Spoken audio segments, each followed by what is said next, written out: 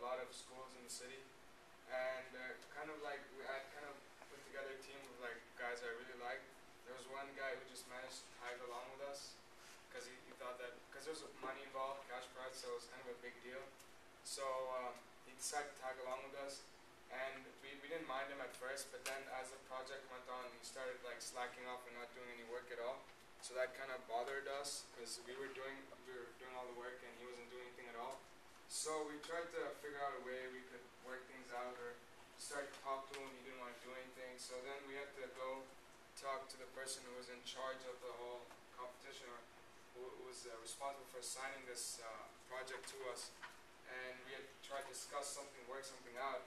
And what it came down to was whether or not like we either stuck with him and stayed in the competition, or we were all out of the competition. So then we had to somehow come to an agreement and work something out.